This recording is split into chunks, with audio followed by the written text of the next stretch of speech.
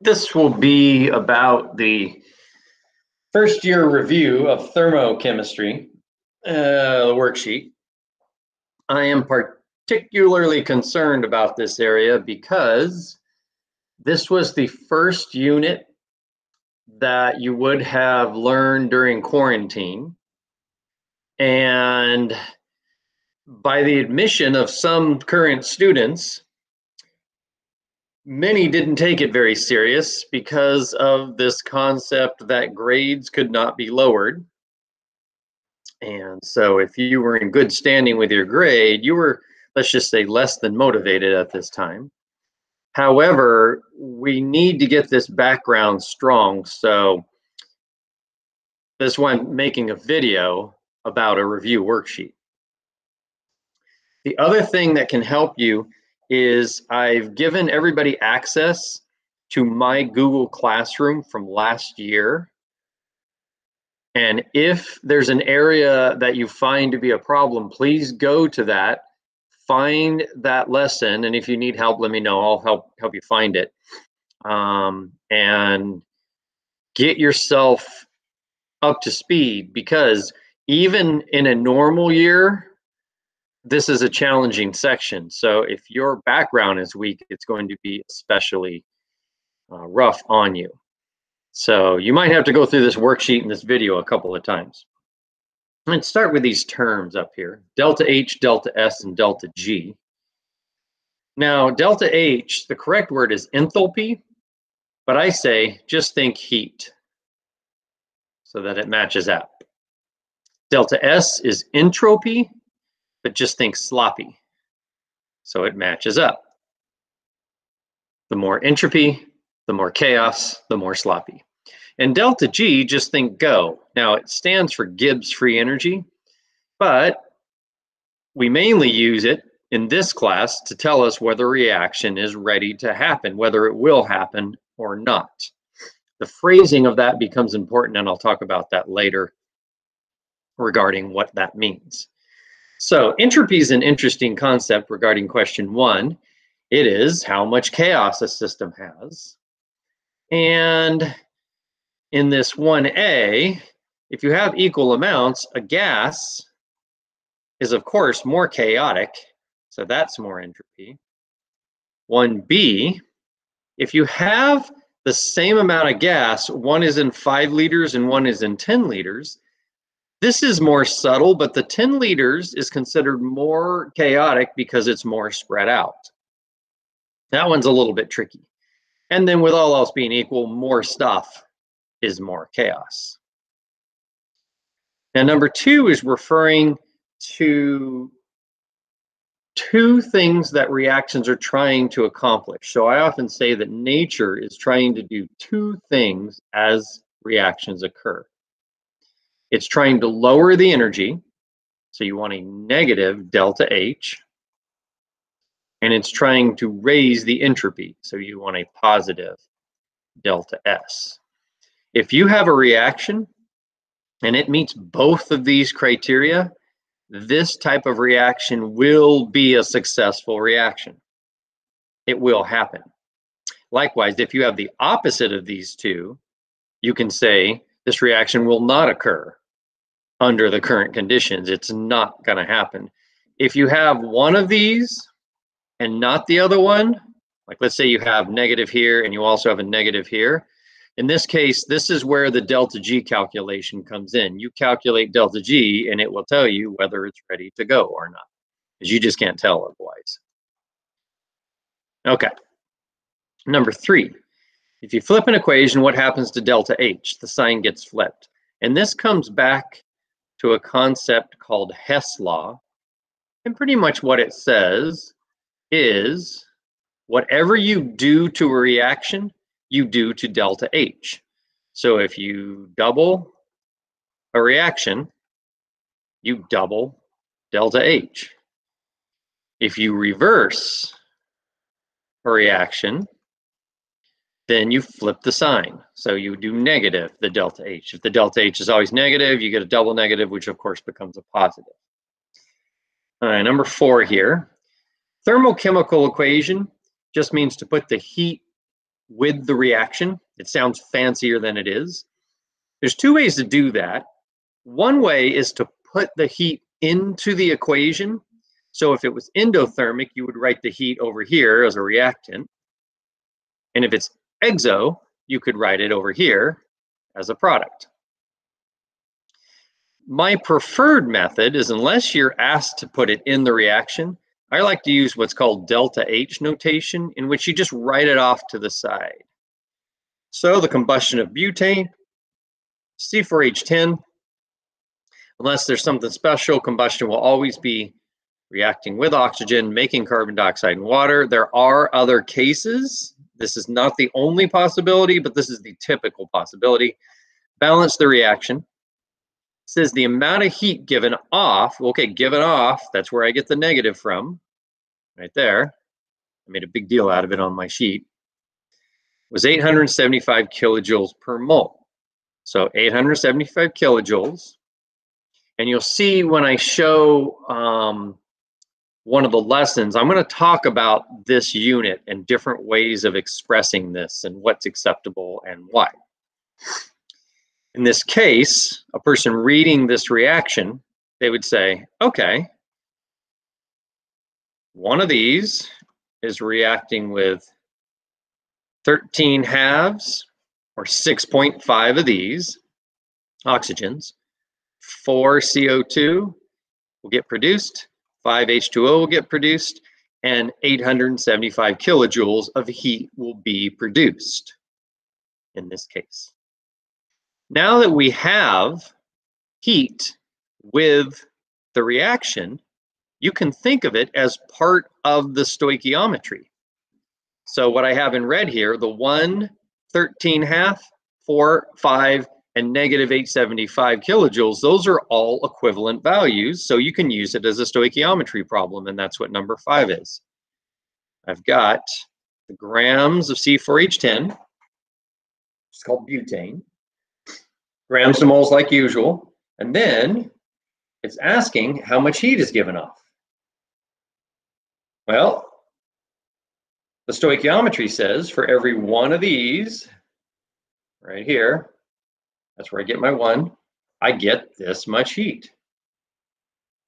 And so there's my heat here. That gives me negative 15.0 kilojoules of heat. Now, the negative is the same thing as saying given off or produced or exothermic.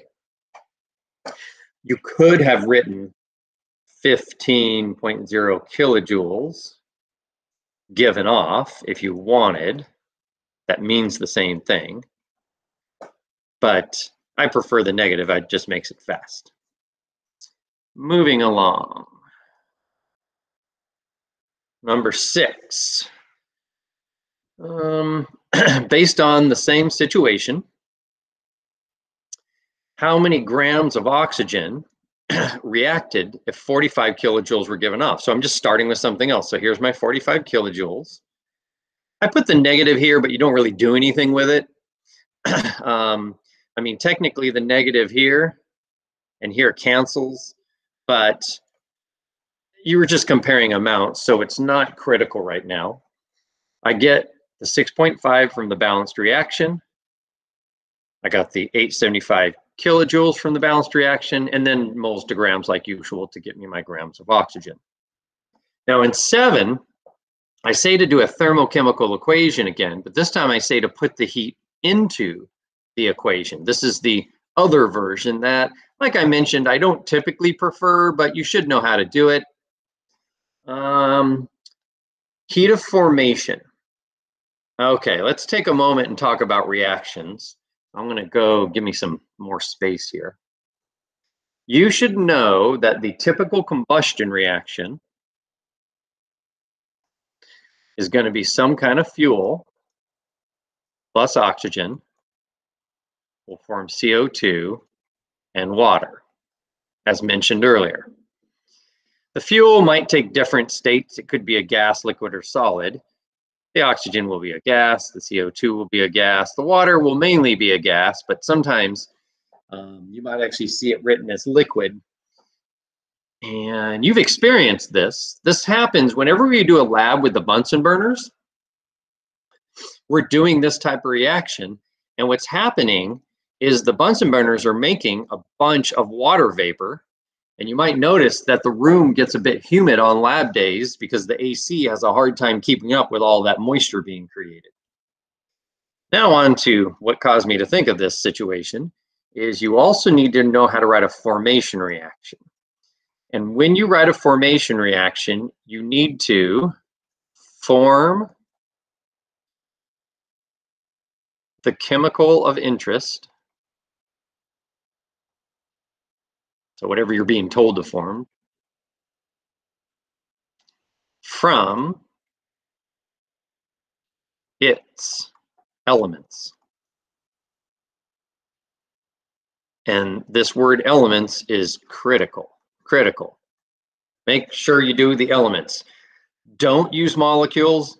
Don't use ionic compounds. It has to be from its elements. So if the chemical you're making has iron, you would start with iron. If the chemical has carbon, you would start with carbon.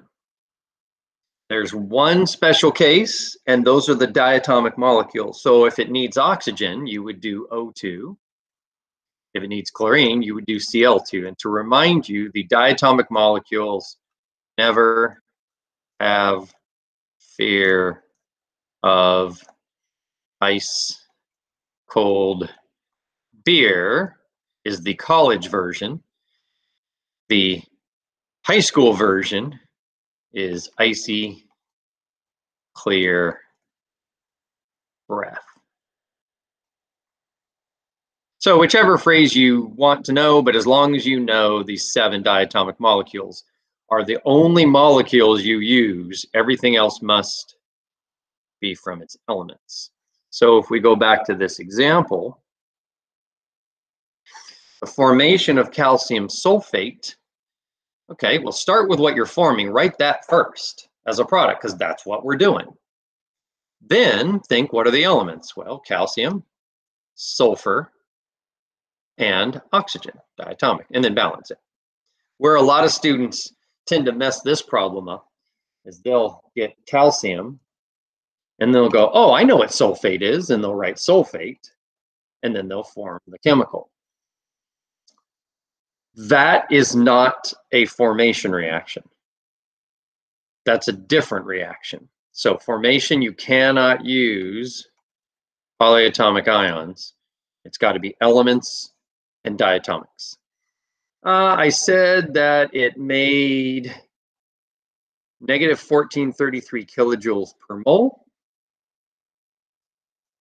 That means you can assume per mole of calcium sulfate. And so since this is an automatic 1 right here, we're safe just to pop this over here as a product. Of course, the order doesn't matter. If you want, on the right side of the arrow, you can put the 1433 kilojoules first, and then the calcium sulfate. The order is not critical, as long as they're both on the right side. Notice, because I have put it as a product, I don't need to put the negative. Saying it's a product is the same thing as saying it's a negative if I were to write it off to the side like this. Those mean the same thing. If reaction's exothermic, which would have a higher enthalpy? Okay, well, enthalpy is the heat going in or out of the reaction. So if it's exothermic, heat is going out. That means heat is leaving the system and going to the environment. So the thing with more enthalpy must have been the reactants. And we did some drawings like this. They're often referred to as a reaction energy profile, in which the reactants are starting here. They're that line on the left. Products are here. And if it's exothermic, your product line is always going to be lower, like I've drawn it. And so this shows that the enthalpy change would have been from this line down there like that. So it would have been that change. And you can see that the products are lower, reactants are higher. This path, this hill, we'll talk about more later on. And that would be the energy of the reaction as it occurs. Delta H does not care about what the hill looks like. It only cares where do you start and where do you end. The hill is a whole different discussion. All right, number 9, heat of formation for iron 3 oxide. So again, write what you're forming first, then put your arrow, and then think, what are the elements? Well, iron, oxygen, and then balance it. Now, it's important to note this value is per mole. It is per mole of iron 3 oxide. It should be Fe2O3. So you have to keep this 1 right here. Must keep that 1 for this energy value to be relevant because it's per mole of that chemical. So when you go to balance your oxygen, a 3/2 makes sense. Now at this point, students say, well, what if I wanted to not use the 3/2? What if I wanted to do 4 irons and 3 oxygens and make 2 Fe2O3? You can do that, but you'd have to be aware this 2 Fe2O3 means that your delta H would have to be double. So you'd have to multiply your value times 2 to make it match this reaction. And typically it's easier, just leave the product as a 1 and then just do fractions. You could do 1.5 if you prefer that instead of 3/2. All right, 10, determine if a reaction will happen if the delta H is -157 and delta S at 25, because the temperature will affect whether reactions will happen, is 0.675 kilojoules per mole degrees Celsius. This is saying, based on this condition, 25 degrees Celsius, and the particular delta H for this reaction, and the delta S for the reaction, will it occur?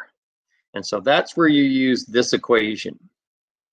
I call this the master equation because it's very profound. It tells you whether things will occur or not, and you can figure out whether the reaction is a decent reaction without even having to do it. You can just do it on paper.